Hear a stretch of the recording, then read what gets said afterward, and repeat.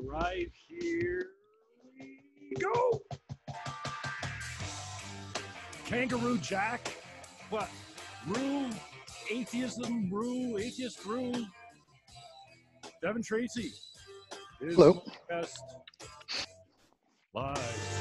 Right here at the Pop-Up Jim Fannon Show. This is his website. Atheismisunstoppable.com. We're going to hit you up with this. This is his page on censored.tv. That's where you can get him.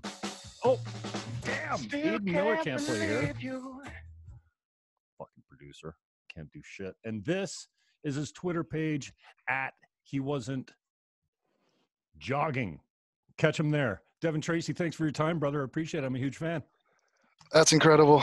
This sounds very professional, and you've done this before. I mean, a couple times. I used to have a radio show back in the day, but I got in trouble for telling people not to send money to the Cancer Society and then making fun of a local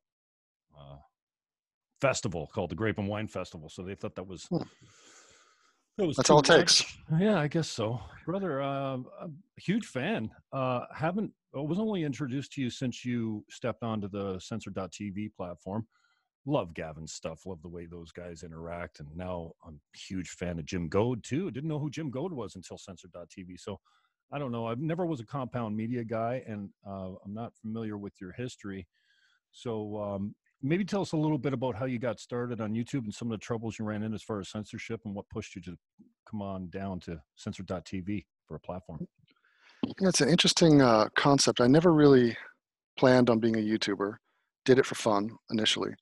Made a video while I was in South Korea traveling, just making fun of Kirk Cameron doing atheist stuff, and I just kind of wanted to create something and get it seen, but there was no expectations whatsoever. I don't think I ever thought about censorship. I don't think I anticipated that they would censor my stuff, but then it became very clear, especially once I saw the CEO. Once I saw her being interviewed, and she's like the queen of cat ladies, I thought, oh my God, this is going to end badly. Her on Rogan? I think actually she was doing some softball thing with the Young Turks where, really? And that kind of nauseated me, that the notion that the Young Turks have never had a strike, and I've had, hundreds. And, you basically figure out the coding of these people and what they're against, and you realize that YouTube was never intended for this. It was intended to be cat videos and, just funny home videos. Yeah, there's definitely been a genre of political talk, independent political talk, that seems to be just getting censored all the way around as far as a conservative voice goes. Now, I'm a 10-time candidate here in Canada. So, but over the last 5 years, like actually 5 years ago today, I was involved in my last Green Party, which is as far left as you can get in this country. So I've been red-pilled over the last few years. It's been painful. And then my YouTube channel got, no community guideline strikes ever. Just disappeared on March 17th. And, dude, it just started to pay me some money, like thousands of dollars. I don't know. I was up to 6 million views, or no, 3 million views and 6,000 subs, which is huge for me. Because I was 8 years, not really trying to push it. Just, it was a place to kind of save my videos and my family and stuff like that. So tell us a little bit about your channel. How much dough, how big of a following did you have on YouTube before they terminated you?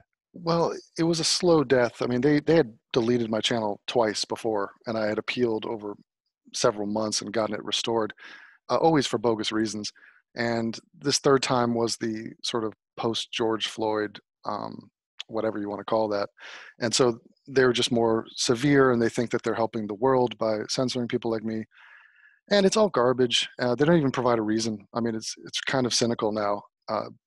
You'd think that, okay, if you have your terms and you're actually going to show me where I violated them, then I might be able to stomach you censoring me based off, your pre-stated rules. But that doesn't happen. And so you just are left. I felt like I was in an abusive relationship, to be honest. And it sucks because they're the best. YouTube, they have the best technology, the best algorithm, the best in terms of numbers. And if you cannot be sustainable financially, then the party's over and you're going home. So I'm lucky that I was able to build an audience on YouTube, and now I'm not censored and I'm going, stronger than ever, but it's just the numbers aren't there. So what type of following did you get up to? Were you making any Oh, from YouTube? not really. I mean, the business model was begging for money. I had about 115,000 subs, a lot of views though, and a lot of support. So the people that watched me were kind of hardcore into me, and still are, and I appreciate that. There are many channels that had more subs than me and way less Patreon, and so I had good engagement, but no ad revenue, nothing like that. And the whole system is meant to screw you. So I was demonetized. I had a Teespring account. They never. I'm just complaining. This is like the old days, complaining about YouTube. I mean, good riddance to YouTube. I mean, seriously, they are a middleman, and they're not necessary. And they're going to deplatform and do what they're going to do. But to be honest, it gives me a niche in the market, which is say the things that they're afraid to hear, and people are going to want to hear that. How'd you get hooked up with Gavin McInnes? I know he kind of looks for guys like you. Well, you probably had a much bigger following than he's used to capturing, as far as guys that are banned and looking for a platform. How did you end up on Censor.TV? Well, I was just a fan of Gavin's. I think he's a funny guy. I've been watching him, and I noticed people had sent me clips, like Gavin had been watching my stuff. He had been commenting, going over some of my videos. And so I, took note of that. And when I got banned, I thought, well, Gavin's on some pay wall site, and he seems to be media savvy and doing his thing. So I reached out to him, and he was more than happy. It's a complete win-win situation for both of us. And you really don't have that many places to go after YouTube. You have all these upstart wannabe companies, but it's way easier said than done in terms of bandwidth and viewership, and it's just not viable. And so with Gavin, there's a nice little market there, and it's growing, and I'm happy to be on board. Yeah, the BitChute platform sucks. I heard you comments that the other day. It's just clunky as all hell. I don't know when processing ends, but I've tried. When I got banned, I should have started another channel immediately. But I'm like, oh no, I'm under appeal, and I don't want to, I don't want to jeopardize the appeal. So I waited for months, and now I've got 4 channels, 2 which are on 2 strikes already. That one was a 40-second clip of Brian and Gavin joking around about my 90-day fiance thing and comparing me to Copper Cap. It was 39 seconds. They didn't even swear in it, and it got a guideline strike. So a friend of mine, hashtag Claudia, asked me to put up a clip the other day because she likes sending the funny clips over to her friends or whatever, because they can't watch it under the behind the paywall. And I'm like, you know what, I don't know that I can, especially on those channels, because that'll be the 3rd strike. And right now, until I'm working on Trew.Tube as a broadcast platform just for me for now. But bandwidth is a huge deal. And so right now I'm using it as a library, YouTube, but I was surprised the amount of cash that it was paying out to me, just being a new brand, like with 6,000 subs and totaling 3 million views. Like, it was paying me, over $1,000 a month just for that. But yeah, I get that. The platform is, buy my merch, sign up here, pretty much now, I guess. Yeah, it's you don't have access to your subs or their emails, which would be invaluable in terms of marketing. So even though you technically kind of earned them as a fan, you can't really communicate. It's all on YouTube's terms, and it's just might makes right. And they have an agenda. I mean, they're seriously it's gotten worse and worse over the years. And now I feel like they're so brazen about it, they don't even care. Like, Mm. how much bad PR can they take? It doesn't affect them. Yeah, well, they're And too big to fail, I guess, is the point. They can do whatever they want. They hold the monopoly. right, and where's the competition? I mean, I'm waiting for Elon Musk or somebody like Yeah. that to come out with some kick-ass site. I mean, how hard could it possibly be to do? We're Hmm. talking about streaming video, that's about it. Like Twitch is another. Twitch has the same level of quality. It's just their terms of service are probably even worse than YouTube's. Oh, really? Oh yeah, they don't want any part of anything Really? controversial. Hmm. Yeah, and so be it. You got to evolve, you got to roll with the punches and just find a way. That's how humans got to where we are today. Yeah, I really loved the episode where you had your father in there. Tell me a little bit about Hmm. him and growing up, and where you came from. As far as did you grow up with religion? Are you one of those atheists that mock all Christians in public, or what? Um, no, I mean, atheism is really never on my mind Yeah. nowadays. There was a moment in time where basically bottled up thoughts and feelings about religion uh, that most people spent, most of their lives, the 80s and 90s, and even most of the 2000s, and you could never really express it because you felt like you're isolated. And the new atheist movement was kind of like a grand coming out party, essentially, for atheists. And we went there and we had a big gay atheist orgy, not literally, but it was, oh my God, I'm not alone. And that felt good and it was nice. But then at a certain point, it's not my objective to argue religious people out of their religion. That's an impossible task and it's an odd goal to have. I know how I feel about it. I'm not worried that I'm not right about it. So why would I spend my time beating on that horse? Mhm. The answer is I won't. I won't spend my time doing that. So, but as far as my father, religiously, he was, just Church of England basic, not really interested in it. He's a musical theater guy. He's a musician, a singer, a songwriter, and that's where he focuses his attention.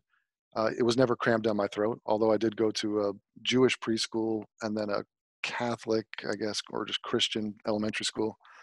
And, just growing up in society, you're basically fed to be, you're supposed to be a Christian, sort of. I'd fill in Christian if asked what my religion was, but I never really thought about it. And then for me, the doubt crept in early when my mother died when I was 5 and a stepsister died when I was 8. And, I was fully expecting these people to contact me from the grave as a small child, and that never happened. And I thought, this silence is a bit ominous. And I thought, Mhm. yeah, it's probably not much to all this fantasy stuff. But Cool. So where did you grow up, brother? I was born in New York, raised in Los Angeles on the west side by the beach near Malibu. Really, I mean, just an idyllic childhood. I realize that more and more as I travel more and more, and and I just encounter other people and realize. You mean like privileged, like fortunate? I mean, yeah, it's an incredibly nice neighborhood. Hmm. Just the block I lived on, in terms of safety, friends. That innocence is so. Honestly, it might be the last generation to have that innocence. You know, my idea of porn was fishing out a half a torn picture of a Playboy magazine from the sewer, and it was. I feel like I had a slow childhood. Like I had an adolescence. I feel like my maturation was the way it should have been. Nowadays, I think it's a total crapshoot, and I kind of pity. I don't think anyone could even control it though. Like I have a nephew and a niece, and she's on TikTok, and he's. I mean, who the I saw hell your knows what? Instagram yesterday. Oh yeah. Oh, I don't know if it was yesterday. I saw the white Mhm. dog and you bitching, and then panning over to your niece there. What's her name again? Oh yeah, Skylar. Yeah. Yeah. Hey, Sky, you gonna clean the dog? That was a great video. Oh man. Yeah, yeah. I mean, it's a challenge. And I don't envy parents today, but I'm not saying things were better back in the day. I'm all for progress and stuff. And I don't want to say back in my day, but the challenges are distinctly new now. And I'm not sure if we actually know how to navigate it.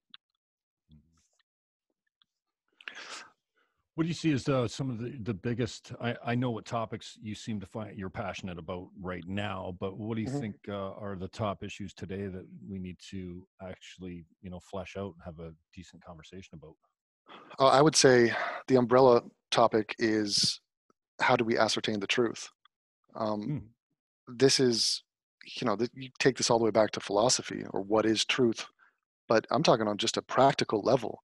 Who do we trust on Mhm. anything? Because I feel the news as an institution has failed us. I don't even think they're pretending to be objective or to have any integrity at this stage. Mhm. It's a No. for-profit business. I I find it hugely problematic, just the whole way it's set up. I don't have a working solution, but I do know when something's broken, you have to call it what it is. Mhm. And yeah, that's kind of scary. We don't know how to figure out what's true. I mean, that started the religious debate is basically that: what is true, what is real. Um, I thought there was a secondary, slightly more subtle point when discussing religion with people, and that was, do you care what is real? And that's not an obvious answer, because I would walk in assuming everyone wants to live in reality. But if you actually peel back a couple layers, they might even be candid with you and say, you know what, I don't even care. Give me the pill, give me whatever I can take to make me feel good about my moment to moment reality. What's the difference? Why would I, if reality sucks and is painful and harsh, why would I want to be there? Because our fundamental drive is to gain pleasure and avoid pain. And if you believing in a fantasy or in a certain truth about whatever gives you pleasure and helps you avoid pain, who cares if it's a lie? That's a question I don't think people maybe ask consciously of themselves, but they answer it in their actions and in their belief systems. Yeah. Do you put yourself in the class of people like I seem to have been putting myself in lately as one of these people that goes around maybe unconsciously or has a underlying commitment to outrage? Like, I spend a lot of time on social media. I want to Mhm. say that I use it for branding and exposure and marketing and stuff like that, but half the time I find myself just scrolling to become completely enraged by something stupid. Yeah, it is very tricky to avoid outrage. It is marketable. It does get clicks. It is more sensational. It's conflict, and think of a movie or a story where you don't have any conflict. That's a snooze fest. So that's why these things rise to the surface, and that's why a clip goes viral. Is will it will it compel you to feel something extreme? And I don't like getting caught up in that. I definitely don't like letting it bleed into my private life or my personal life.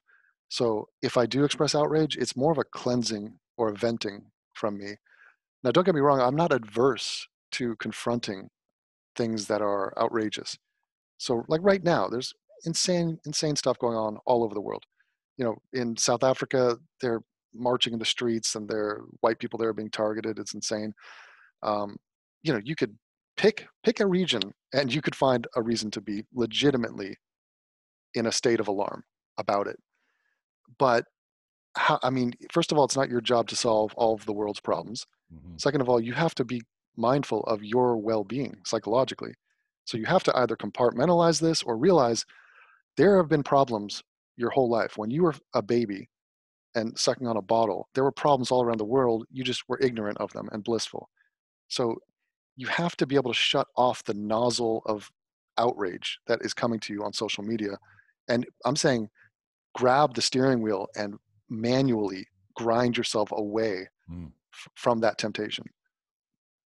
Yeah, how do you separate the two? Like, you got to have thick skin out here on social media, and especially if you're doing, well, I guess I don't want to say I'm kind of doing what you're doing. I take a video, I look at it, I Mhm. broadcast it, a couple different platforms over the years, but you know, people say, yeah, well, you got to have thick skin. You just can't when and I had some fake news come out about me recently because, well, there's nothing going on in my little town in Niagara, and so Mm. when you use strong language against a female politician, then you hate women. So Mm. that raged on for 3 or 4 weeks, and I got nothing but "you're a piece of human garbage." And I'm like, you know what? It made me realize I'm like, okay, wait. So I said something. You didn't like it. So that means that I'm an irredeemable human being, but then you come back and you do the same thing to me that I just did. How do you separate the love from the hate?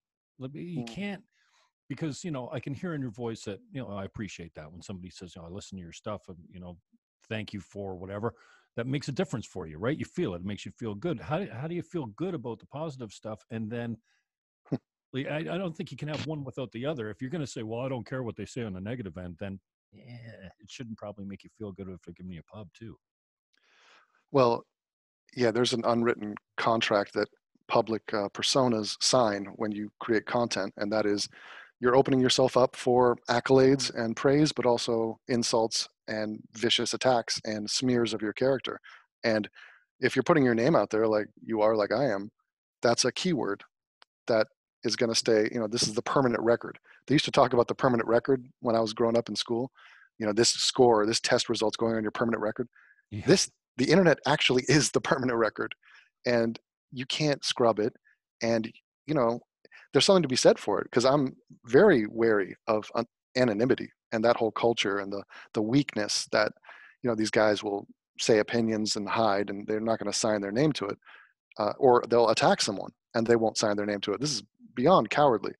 But the second you come out there, then we're playing for keeps here. So I feel bad that you've been slurred and maligned, and I'm sure those people, like if you insulted a female politician, I'm guessing you've probably also insulted some male politicians, but they didn't come after you for that. It was certainly not because she was female, but yeah. Well, this is the far left feminist, and I know you consider yourself a lefty. I consider myself a lefty too. I'm more socially conscious, but then don't screw with my freedom of speech. Don't tell me that more gun laws are going to make a safer community. Don't tell me boys can become girls and vice versa. Like, can we let them reach puberty naturally before we help them transition? Like the left has gone so far left, even though I'm socially left, and I've heard you describe yourself that way. They've just gone so far left. And, this idea, I remember standing up for freedom of speech with the pro-lifers on the corner of the street with their pictures of abortions, right? And one lefty politician in my city here, Greg Miller, I got into a Twitter thing back and forth, and I'm like, dude, that's assault. When you go up and you kick someone's sign and you rip the sign out of their hand, that's assault. And I stand with free speech, not assault. And he says, oh, well, you hate women. That guy, actually, where that happened. That actually happened. You're talking about that event that happened not long ago. It was in Toronto in High Park, and I stayed at an Airbnb right on that corner. It was this seriously. It was like you cross the street, and that's where that kick happened, which is such an odd thing. Like, oh my god, but yeah, that guy was a douchebag. And right. So here's my thing. So you refer to me as a lefty, and yes, I'm first of all, I'm not like some politically active guy. I'm not out there campaigning or whatnot. Right. I watch the soap opera and I'm aware of it. But if you go issue by issue, yeah, I side with the left, but not this new version of the left. I reject and protest to all of it. And so it's absurd that we're splitting us up into two groups. Right. And especially, you're in Canada, I'm in Germany right now. Like when you broaden this out to international, it doesn't make sense. But what people do understand, what humans understand, is us versus them. And they love that, the simplicity of it. Red, blue, left, right. Which team are you on? What gang are you in? Like, it gets a little bit muddy and a little bit complex if you were to actually burrow down and realize that, you have nothing to do with a lot of these people. I have huge problems with Biden and Kamala Harris. Huge. I didn't vote for them. I don't want nothing to do with those people. But, obviously I'd have huge problems with Trump and Pence, for God's sake. I mean, so I am what you would call disillusioned, disenfranchised, disinterested. Yeah. And I mean, what am I going to do? Here's the thing. I think there are other groups we can form better tribes. So, for example, forget left and right. How about this? Rioting. Are you in favor of rioters or against them? Simple. The police. Do you think the police are a necessary force in our world that provides security and establish law and order? Do you find them to be the guardians of civilization? I do. I respect them. You tell me that's a political position? It's absurd. So those are the new groups we got to form, sane groups. Awesome, man. How are you finding? I really appreciate your language, man. And that's, like Gavin speaks like we used to speak on the playground. No one got hurt. No one got offended, even with the racial slurs hurled at each other all the time. Just everyone was fair game. No, I'm sure there was a little bit of everyone gets bullying at some point, but so I appreciate your courage, because I think I can't even believe I'm saying this, to speak like we used to speak when nobody was offended ever. Now times change, and I hear you, being choosy about the bleep or whatever. I get that, but how are you handling your own self censorship? It is interesting because I'm virtually the same. Like the other day, I made a video title and I used the word blowjob in it, and I thought to myself, I would never have used that in YouTube because they're such pussies with all that stuff. And so, but I mean, look, I don't enjoy dropping racial slurs. It serves no purpose. But the one thing I will do is speak openly and frankly about race, because I choose words to indicate to the people listening that I am not afraid to talk about race. And I'm not going to be shamed. I'm not going to be guilted into submission. I'm not going to avoid the topic. I'm not going to shy away from being blunt. And so, no, I'm not dropping N-bombs. I see no point to it. But that's a distraction. That's a red herring. There are messages that need to be heard. So I think it serves everyone better to avoid random insulting language and talk about reality, because the reality of a lot of these situations it's insulting enough. The truth is pretty severe.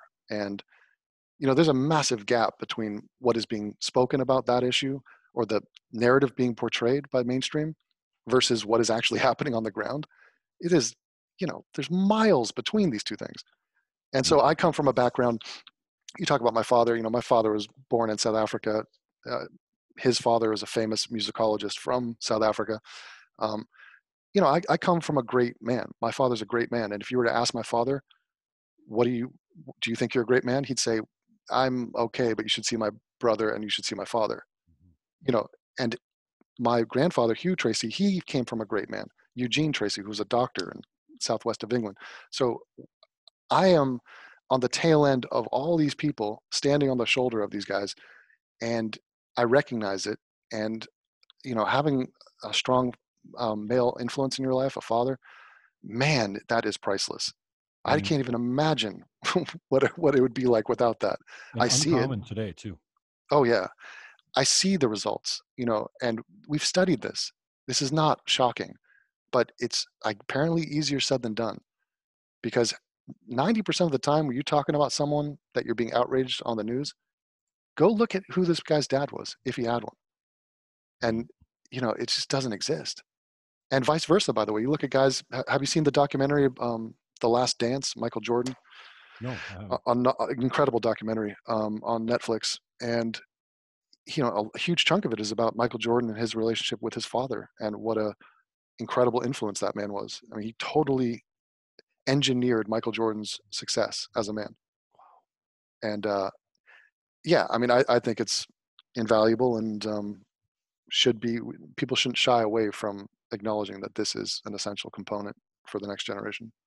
You think the pendulum ever swings back? I hear you referencing mainstream media and the false narratives, and if you believe do you believe in a higher power at all? Do you believe that the Big Bang just came together statistically by chance, or do you think that there's something other than us that's kind of, I'm willing to go to the alien ant farm before I am there's no other higher power. You know what I mean? And are you somewhere in the deist camp? Is that what I'm picking up? I'm a Christian. I grew up Catholic and was never, cafeteria Catholic, not faithful at all. Now I've got a great church, like Rock and Roll Pretty Church. So it's Pentecostal, I think. And I'm really involved. I'm video director.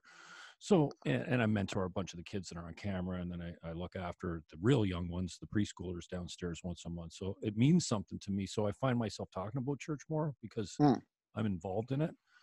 Still struggle with, all of it. But I've got a stronger faith now than I ever have. But when I stand on the side of the ocean or the lake here in St. Catharines and I look out at a sunset. I'm like, dude, there's no way that this place was created with, I think, well, it's my personal belief that Mhm. the statistical chances of this just happening, to have a perfect place to live right here, just from chance, without something further going, oh, so you need biosphere. Okay, well, here we go.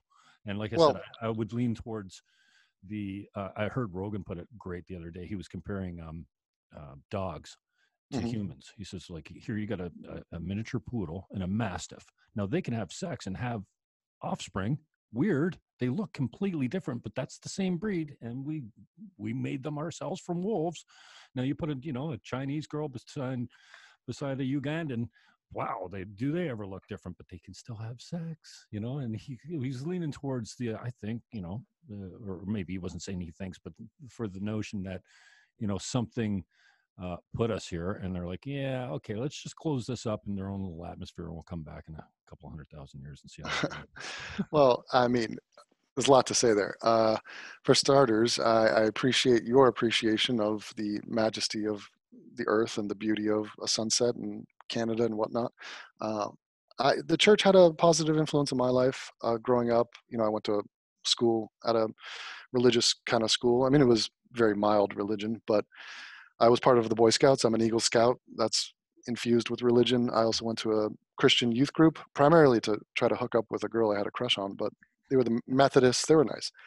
And they're very pleasant people and whatnot. But I find it interesting. You say, do you believe in a higher power? And it's an odd question to field as an atheist, because there's an implication that you're higher than what?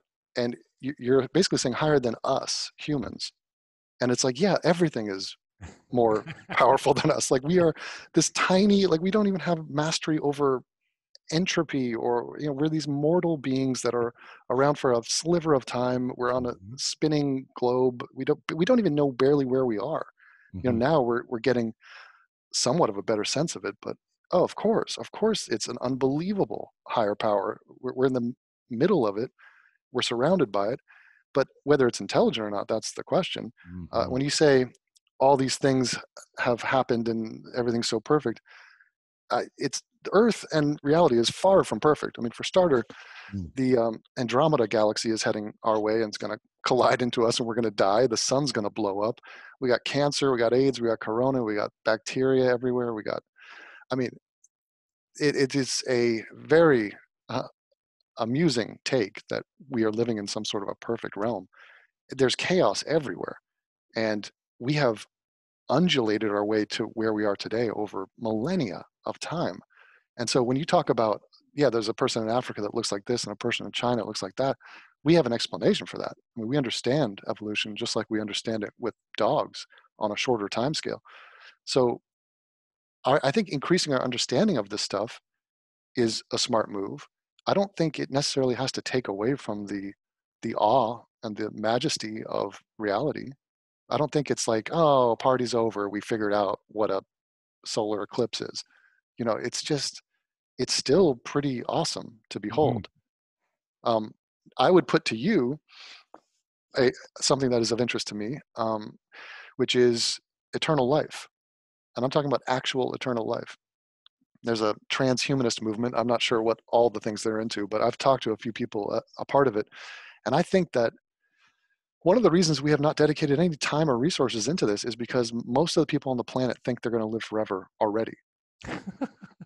and I really think if we could nudge you guys off of that position and say, I think you have overplayed your hand here a little bit. I agree that I like eternal life. I like the concept of it, but how about let's get it for real? Um, I mean, that could be something good, because humans, if we put our mind to something, we've been able to achieve some pretty impressive things. Not us in particular, but collectively. Yeah, I wonder what an intelligent man like yourself, why he wouldn't hedge his bets and go, oh, so all I got to do is believe, and when I get up there, I got eternal life. Yeah, okay. Because I mean, I made that wager when I was a small uh, child. I'm like, oh, wait a second. Okay, so all I got to do is believe. And if Hmm. I don't believe and I get up there, I'm fucked. Okay, well, okay, Okay, well, I let believe. me ask you this. Well, this is the old Pascal's wager, but how hedging of your bets are you doing here? Are you Yeah. praying to Allah? Are you doing any Hindu Oh, stuff? uncovering all that. No, no, no. I'm not hedging my bets that way for sure. Okay, so you just got Um, the one God. yeah. Okay. Good point, man. Well, And yeah, it's an interesting concept, this whole discussion about God, and a lot of it's tied to the afterlife. Um, the Muslims seem to be a little bit more hyper focused on that, mhm, but the Christians definitely, they have a lot to say about how to live this life, and they place value on this life as well. mhm, But there is a lot of talk about this era of time that comes post death, which people like me are incredibly certain does not exist. mhm, And that seems like a massive gamble to invest and to think that this is something that's on its way when there's really no evidence to suggest that there is. mm, And I definitely get the impulse or the need to squash the fear of oblivion. I get that, and I understand why it would be very appealing to believe this. But so who is it that said, like, I don't choose my beliefs, I believe what I believe, and I'm just going to report to you what I believe? It's, if someone presented an argument, my beliefs might change, but this is not a choice. I couldn't believe in an afterlife if I wanted to, mhm. because I just don't have a reason to do it. What have you shifted on over the last little while as far as your Hmm. beliefs go? Like, I mean, I've revisited all kinds of things. Late term abortion is one of them. Hmm. I really didn't, I never looked south of the border for my political addiction. I was always like a 10-time candidate in Canada. So I was all about municipal, regional, provincial, and federal. I'd watch the elections in the States, but now since Trump, I cannot take my eyes off it.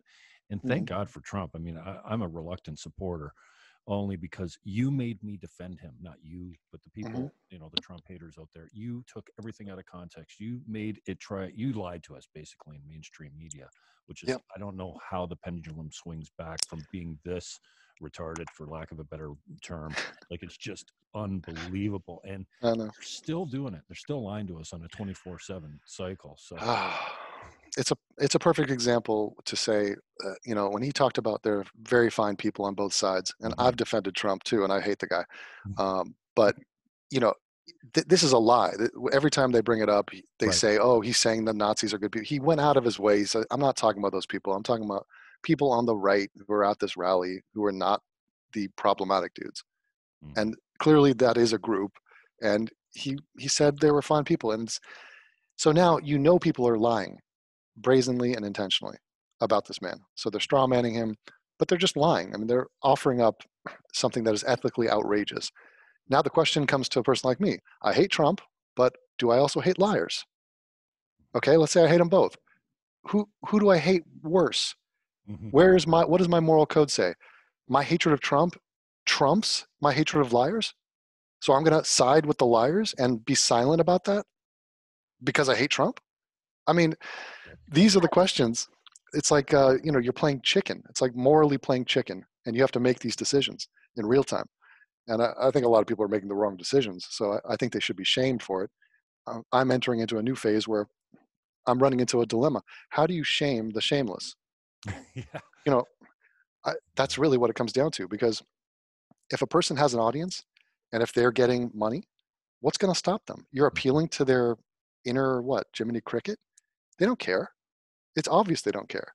So they'll be as hypocritical as you could ever hope. As far as things that I've changed about, I haven't given much thought to certain issues like, the trans issue was a new one Mhm. for me. I sort of morphed on that over a larger period of time. I sort of morphed on gays. When I was a teenager, I was sort of like a little uncomfortable, or just like, I guess it was all so foreign to me. I didn't quite understand it. And then I realized, oh, who cares? Mhm. It doesn't, it's natural for them. It's no threat to me, you know, mazel tov, like go for it. So Absolutely. yeah, it didn't phase me at all. But there was a little period of time where I was just ignorant and sort of, I don't know, just a little bit timid about addressing that. But nowadays, I would say what we talked about earlier with outrage. So realizing that you're not going to cure everyone of their stupidity. You're, you're not even an activist. So you have to be very clear about what your goals are every time you're expressing yourself online. Are you doing this for you? Are you trying to change someone's mind? Are there any metrics we can follow where you're going to call off the dogs if you hit a certain thing? Hmm. So I'm more involved in just valuing my time and knowing why I'm doing what I'm doing. What do you think that is? Like if you had a higher purpose or, Mm-hmm. like an actual underlying commitment on this planet, I think Mm-hmm. we struggle as a human race to kind of, the question of why are we here Yeah. type of thing. I don't know that it goes that deep, but Mm-hmm. what your purpose might be. I feel like, well, I wasn't designed to be in real estate. I was in that 27 years and, I didn't enjoy all that much. And I remember saying, well, what the hell am I doing here? Like, Mm-hmm. I'm not making a difference for anyone. And one of my clients was sitting beside me at a bar one time. She says, well, you made a difference for me, and I was like, yeah, Mm-hmm. well, that's great. And, then, I get the radio show. I'm talking to some interesting guests. You couldn't have the type of conversation that we're having here. Well, it's just too frank, I think. But Mm-hmm. I feel like, for me anyways, it's speaking out against these false narratives because we're being lied to on the regular, and it's mainstream media. And that's why I say I don't know that the pendulum will ever come back. But what do you kind of figure? Is this what you're doing right now? Is this kind of what you think your purpose is? Well, it's an ever shifting answer, and I'm Mhm. always questing to try to find a higher plateau of fulfillment and happiness. And trust me, it's on my mind often, all the Mhm. time. I, I don't think. I think a lot of the people I meet and any sort of positive influence I can have is kind of a happy accident. So I create content. I did it for me initially. I didn't get paid for it at all for years. Um, I did it for a laugh. I did it for expression. I come from an artistic family. I'm an artistic kind of a guy myself. So the very act of creation is rewarding, I would say.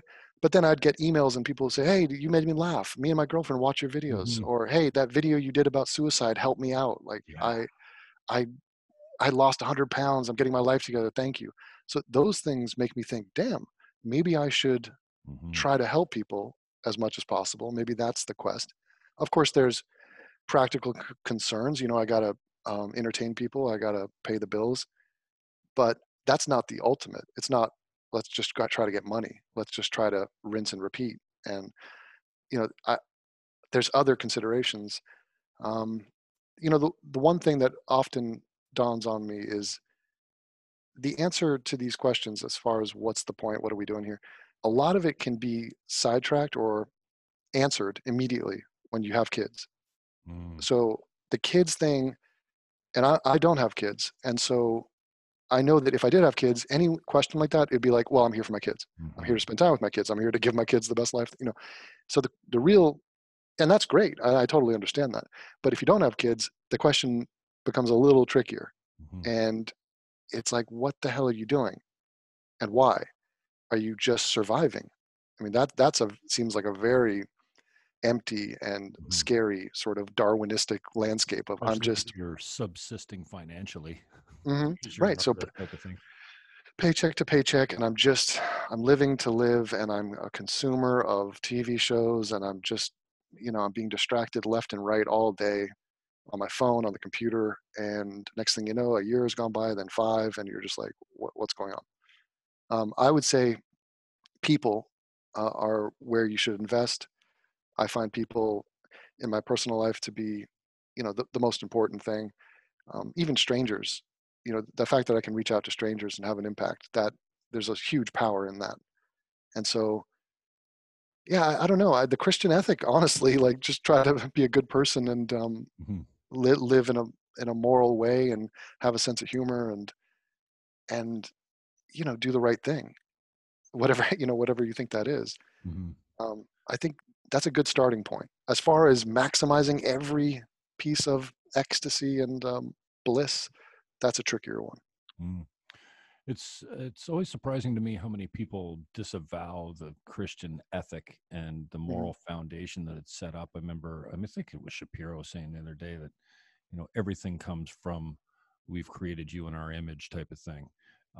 And that's, a verse out of Genesis, and going, wow, our whole moral compass set up from this old book and our laws and everything. And, I think Jordan Peterson said it to the fact that, like, I don't consider myself Christian, but I live by the Christian principles. Yeah. And so many of us do. And, now, I think for many of us that, there's so many people that consider themselves Christian that just don't practice, that are saying, what, this is, you can't kill God. And like Nietzsche said, figuratively, but he was lamenting the fact that you're taking one of the major pillars of foundation, a successful civilization, out of the mix. And then you take fathers out of the home. And I am resigned and cynical to see how we ever get this back. Yeah, I mean, I would say, I think I'm obligated to say as an atheist that while I recognize that there are good parts to Christian doctrine and ideology, I don't think they have a monopoly on it, and I don't think they trademarked it. Like, I think they are taking credit for, like, the golden rule existed before Christianity and after, and there's a ton of non-Christians who abide by it. So I think that a lot of these things are intuitive in us naturally. Mm-hmm. Obviously, they need to be shaped, and there's always fringe issues around the corners, around the edges, where it's like, what is the right way to think about this issue? So, for example, we live in a secular society. It's not Christian country, but obviously many of our laws, were made by Christian men, and they reflect that. But our laws are our laws, and they exist on their own merit. So if I say to you, thou shalt not kill, that you don't need to reference God or the Bible to understand that we all agree that that's a good law. Yeah. And so I do think that there is a way, a graceful way, to uncouple religiosity from our moral compass. It exists already, and Christians would acknowledge that. They acknowledge that non-Christians are moral and good. So I don't think it's that outrageous of an idea. But yes, there are pitfalls, and it can go awry, and we've seen that as well. Cool, man. Are you in a relationship? Are you planning on spitting out children? Is that one of your, because I'm 52, right? I think, well, I mean, I haven't completely missed the boat, but it would take some searching to find someone that could help me with this, and find someone that I could be compatible with. Well, and I feel like I see it in women a lot as well, and lately I've been thinking, oh geez, like, am I succumbing to that childless lack of purpose in my life? Because I see it in some professional women that are like, oh well, I missed my boat there, and now they're just fucking angry cat ladies forever. I'm not that guy. I love the kids, so I'm borderline obsessed with them. I'm fascinated by their innocence, their facial expressions, the way they talk. Like, there's just no end to it. So is that something that you're working towards as far as the plan goes? Well, first of all, I think if you're looking for a lady, maybe you could repair the relationship with that female Canadian politician and see if she's available. But yeah, it is in negotiation, but I am with a girl. She is not keen on the idea, and so this has put me into a bit of a quandary. I was of the mindset that I would be with her, and that she was going to be the one to convince me to have kids, and I was going to be the reluctant one going, do we really? And that evolution has not happened at all. And I think about these things and I weigh the pros and the cons, and yeah, it's interesting. Without kids, what is the point? What are you doing? What is the grand purpose? Because the answer when you have kids is so definitive. It's so in your face. And,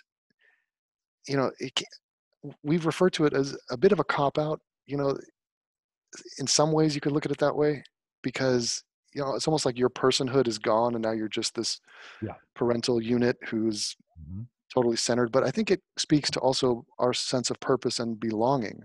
So even if you don't belong to a company or a team or a tribe, you belong to another human. They belong to you, literally, like the state, like they are yours and you are theirs. And this is a a bond and a relationship that is very powerful and very primal. And so I could see that being a very significant thing to not dismiss out of hand.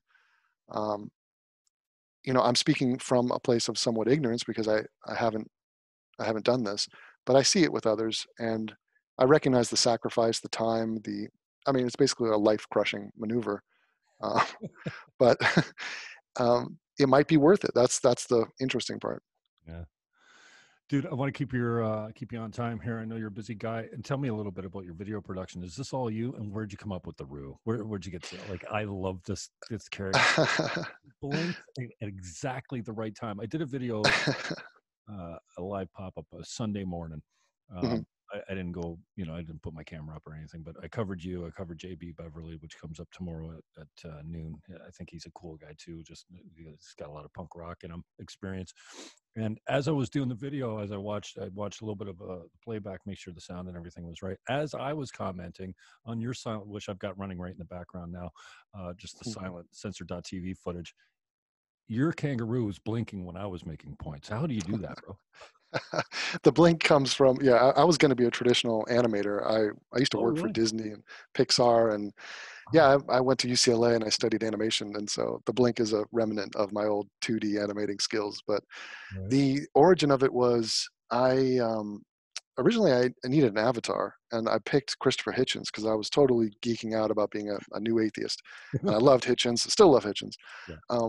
And after I started making a few videos, I got a little bit of an audience. I thought, why am I pretending like I'm Hitchens? Like, it's kind of a poser move. Like, I'm not Hitchens, so Right. I should probably come up with something else.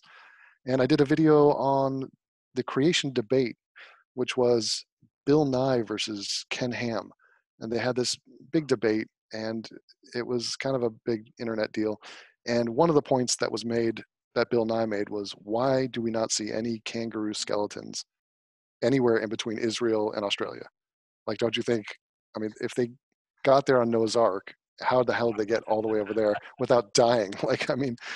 And so it was in that video that I chose this image, which was an image taken from a very religious woman on her way to church, actually, in Australia. And it was based off a real picture of a kangaroo just staring at the camera. And from there, fans of mine drew different versions of it, and it just sort of morphed into what it is today.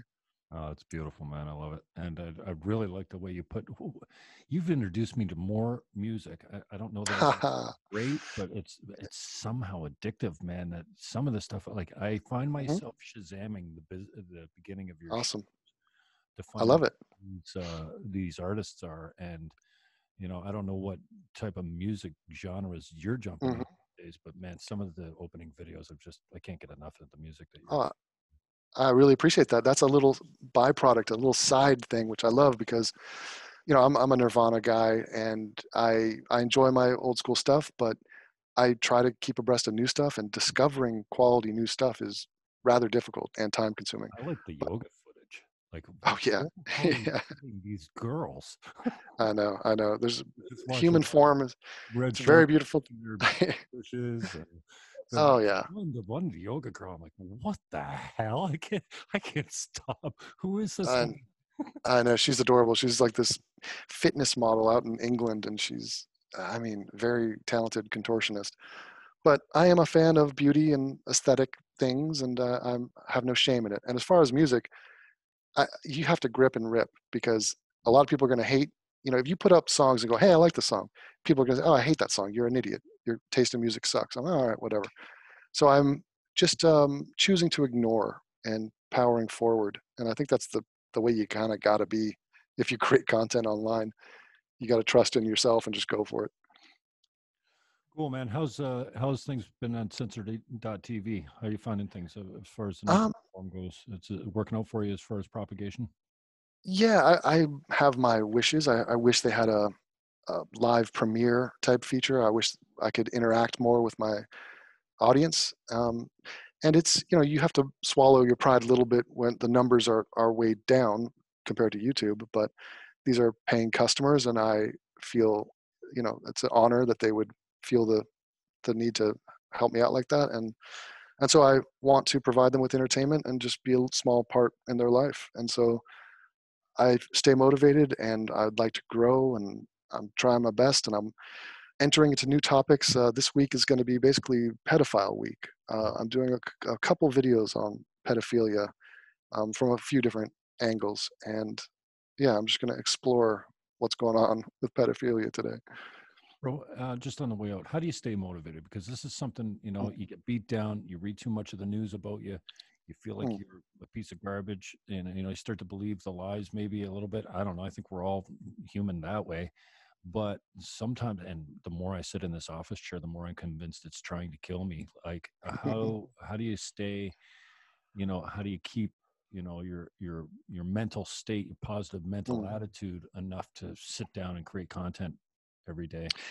Yeah, I would say you have to take breaks. You have to have a mind, body, and spirit have to be fully operational. So I would say physical activity, breaks where you can refresh your whole system and come back. You have to. It's more than thick skin. You have to also have humility and understand that you're not that big of a deal. Mm. Like there's a billions of people on the planet. I mean, life goes on. Like nature's doing its thing. You are just one small little voice in here. So forget all the negative influences. Just you got to stay positive, and you have to contribute, and you have to put your best foot forward and create something that has value. Mm. And yeah, it has to come from within, and you have to really be guarded, not just by the insults, but by the compliments. You can't let the compliments get to you. They do. It's nice. You'll get an email from time to time, but Mm. The it pity can't. party is always nice, you know what I mean? I remember you saying that on the Mm, episode with your father, going, "Dude, seriously," and you really trying to help this complete stranger because he reached mm. out and said, "Hey, I'm really struggling here." Yeah, that's always alarming. And if you scratch the surface and say, "Hey, is anyone feeling depressed or whatever?" I mean, it's taboo, and it doesn't have many social benefits to announce that publicly. But a lot of people are experiencing a lot of grief internally. People are living lives of quiet misery, and especially during Corona, the isolation. You got winter.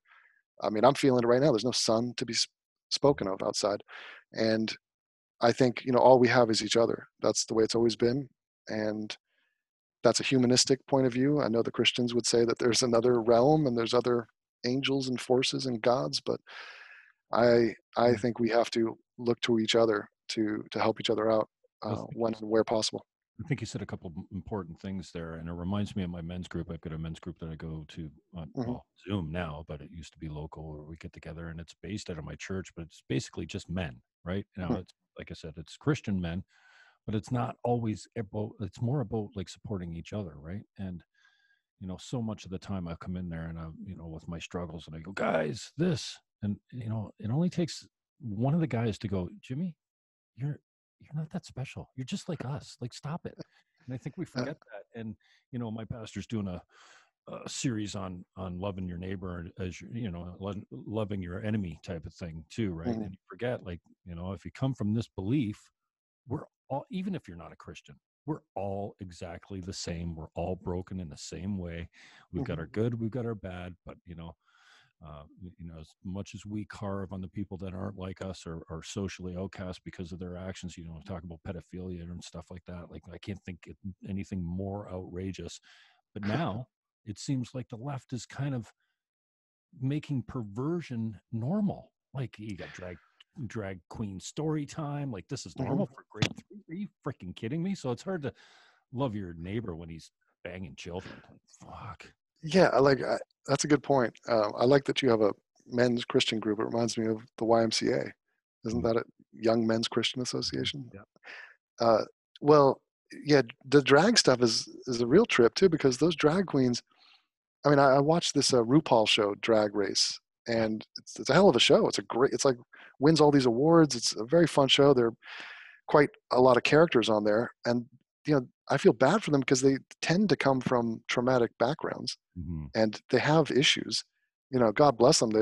Some of them are very talented and fashionable, and I wish them well. But then I support that show and what those people are trying to do. But then who signed up for this story time thing? When Hmm. was that decided? What the hell is that about?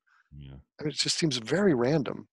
And obviously we have to figure out where to draw the line with all this stuff, because lines do need to be drawn. And the problem is I don't think people like line drawers. I think they have a knee-jerk reaction to, who is this person to tell me I can't do this or that?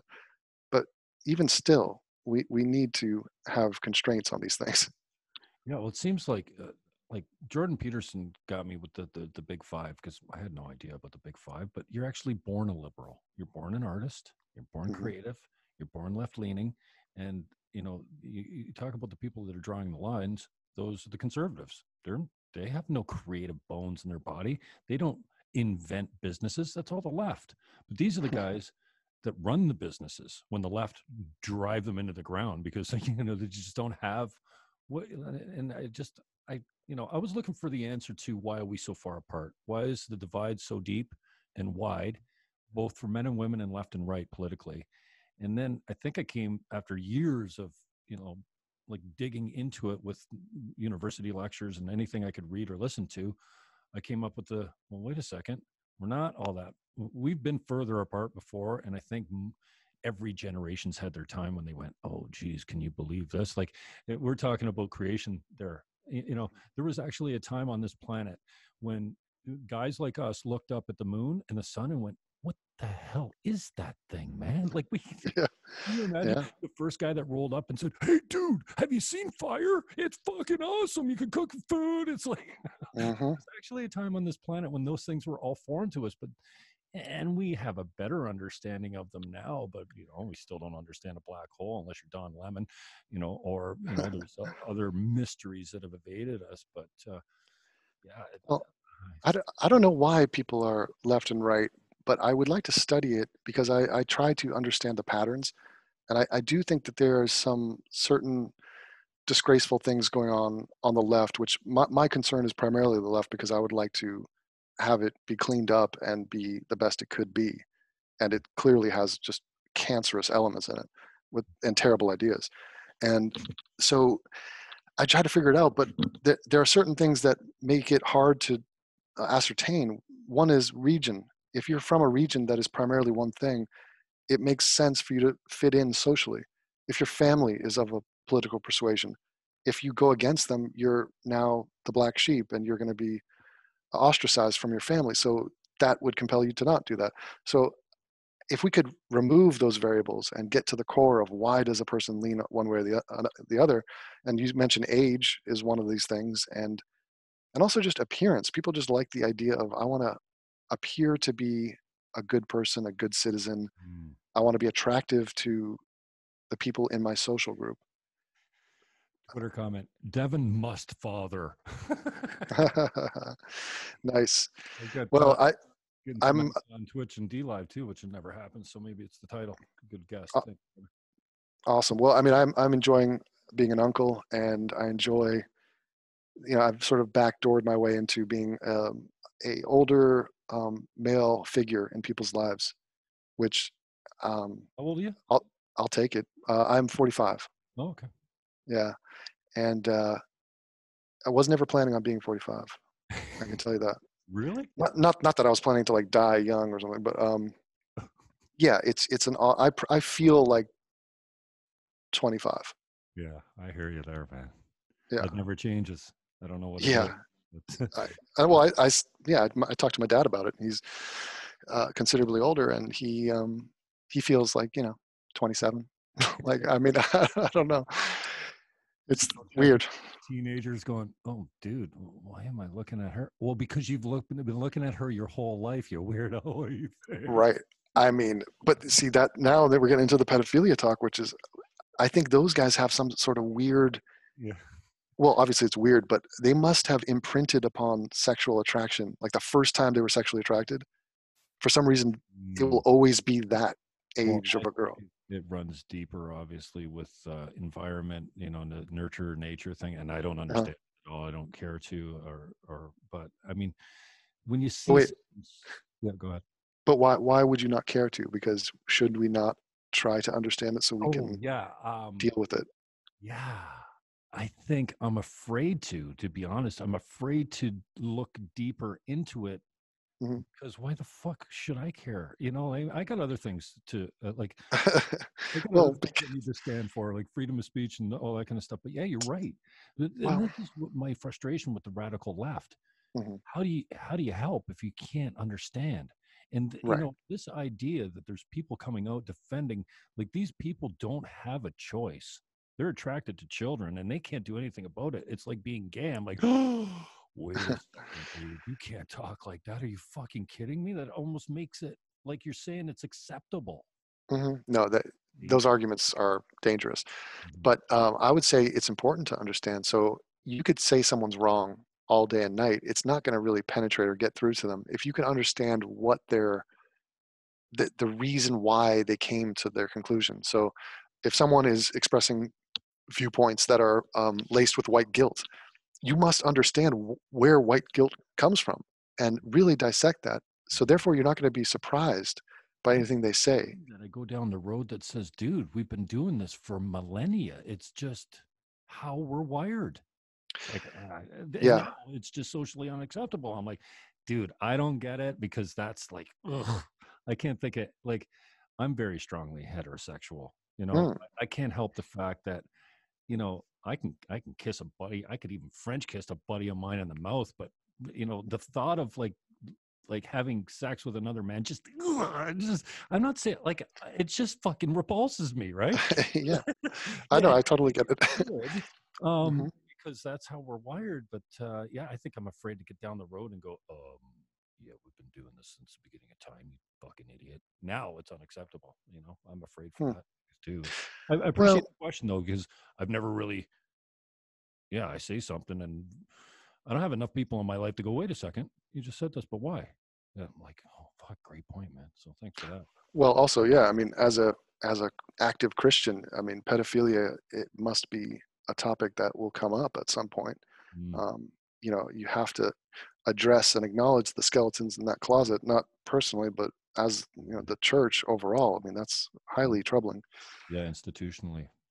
Yeah, I mean, oh Just boy. the place where the power lays, I think it's bound to be corrupted. And yeah, why the sick minds, what we consider sick minds, are attracted that way is a whole other debate. But I appreciate your time, man. Thank you Hmm. very much. Just on the way out, contact information, where can people find you, and give you some love, brother? Okay, well, atheismisunstoppable.com is my website. You can pretty much find everything there. If you want to see my new videos, they're over at censored.tv. And if you use the coupon code AIU, it does a few things. One, it gives me half of the money. If not, Yeah. Gavin gets all of the money, and it gives you 20% off. And so you can get Oh, a monthly, yearly. It's all good. so they And put as a you at a sales position at Censored.tv. That's okay. Yeah, yeah. If you don't bring in the subs, you don't get paid. You bring them in, we split it with you. That's a I don't know if you're speaking out of school, but that's a great setup. It's a great way to yeah, get people on board. I appreciate the talk. It was I really much enjoyed it, and it was a real pleasure and an honor to visit you. Thank you, brother. So, yeah, just let me acknowledge you as well for being accessible. You know, Hmm. you're a big deal. You didn't have to do this, and I appreciate talking to people with solid takes and convictions, no matter what they are. And even better if they disagree with me, because then they challenge you and they're like, "Wait a second, well, why?" I'm like, "Oh shit, no one's asked me that before." That's what Yeah, happens. you got to get the wheels turning, and variety is the spice of life, and you cannot echo chamber it to the end of time. Awesome, brother. I love you. Thank you for the time, and we will chat again soon, maybe. All right, awesome. Signing out. Peace out, everyone. Peace, love, and go hug your neighbor. Take that mask off. Where's my Zoom call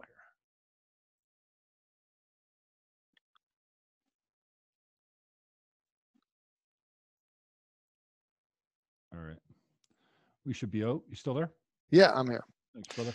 That was Oh, fun. cool. Yeah, awesome. I appreciate your time and your thoughts on things. And shit, you're exact. You know, when you show up to a blind date, or you maybe you don't, Uh-huh. you're like, oh shit, you're nothing like your picture. You're exactly how I imagined you, man. You sound That's great. exactly. You're very predictable, and maybe that's a bad thing to say, but no, I appreciate your time, man. Great talk, and I love Yeah. your Hey. man. It's a beautiful thing. Well, that's it. It's sweet to hear you say that. Let me know when you post this or how I could access it, and I will send it out to my fans. It's up at the top of my Twitter feed. It's up at the top of my Facebook feed. It's Okay. Twitter, Twitch, D Live. It was live on all of them. It might take a little time to render, Got it. but it'll be there within minutes. And then I'll put something else. I've got about 4 YouTube channels. I'll send you a link of it when it goes up there. Incredible. Well, that was super fun, and I wish you the best. Maybe Oh, I'll you too, man. Thanks stop by and visit you next time I'm in Toronto area. Dude, for sure. I'm an hour away. I'll hook you up. Excellent. Okay. Talk soon. Take it easy.